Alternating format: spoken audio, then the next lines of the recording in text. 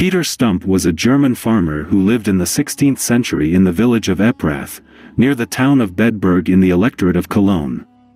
He was a wealthy and respected member of his community, but he had a dark and sinister secret. He was a serial killer, a cannibal, and a werewolf. Stumpp's reign of terror lasted for 25 years, from 1564 to 1589. Welcome back to the Discovering Info video. During that time, he claimed to have killed and eaten at least 16 people, including 13 children, one of whom was his own son.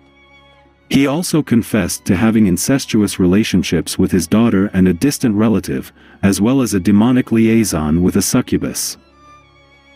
How did Stumpp become a werewolf? According to his own confession, he made a pact with the devil when he was 12 years old. The devil gave him a magic belt that allowed him to transform into a wolf-like creature at will. In this form, he had sharp teeth, powerful jaws, and claws that could tear through flesh and bone. He would roam the countryside at night, hunting for human prey. He would attack men, women, and children alike, ripping their throats out and devouring their hearts and livers. He would also target livestock, especially sheep and goats. Stumpp's crimes were so horrific that they caused widespread panic and fear among the villagers. They suspected that a werewolf was behind the killings, but they did not know who it was. They formed hunting parties and set traps to catch the beast, but to no avail. Stumpp was careful to avoid detection and suspicion. He would often join the hunts himself, pretending to be innocent and concerned. Stumpp's luck ran out on October 28, 1589, when he was finally caught in the act.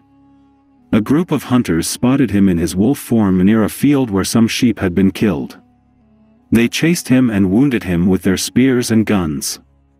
As they closed in on him, they were shocked to see him change back into his human form. They recognized him as Peter Stumpp, the farmer they knew and trusted. Stumpp was arrested and taken to Bedburg Castle, where he was interrogated under torture. He confessed to everything: his pact with the devil, his murders, his cannibalism, his incest, and his werewolfery. He also implicated his daughter and his mistress as accomplices in his crimes. He said that he had used the magic belt to transform into a wolf, but that it had been stolen from him by the hunters who captured him. The authorities searched for the belt, but they could not find it. They concluded that it was either hidden by the devil or that it never existed in the first place.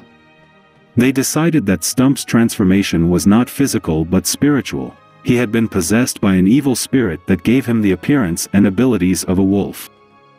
Stumpp's trial was one of the most sensational and infamous in history. It attracted attention from all over Europe. Pamphlets and broadsheets were printed and distributed with graphic illustrations of his crimes and punishment. His case was seen as an example of the dangers of witchcraft and devil worship. Stumpp's sentence was death by breaking on the wheel, one of the most brutal forms of execution ever devised.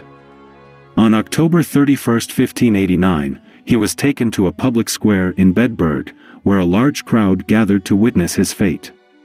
He was tied to a wooden wheel and tortured with red-hot pincers that tore off his flesh.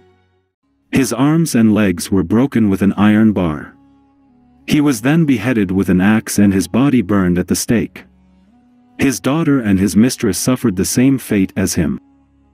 As a warning to others who might follow in his footsteps, Stumpp's severed head was placed on a pole with a wolf mask on it. It was displayed in the center of Bedburg for all to see. The story of Peter Stumpp is one of the most shocking and disturbing in history. It raises many questions about the nature of evil, the power of superstition, and the limits of human cruelty. What do you think? Was Stumpp really a werewolf or just a deranged killer? Was he telling the truth or lying under torture? Let us know your thoughts in the comments below, and don't forget to like, share, and subscribe for more horrifying history. Thanks for watching, and see you next time.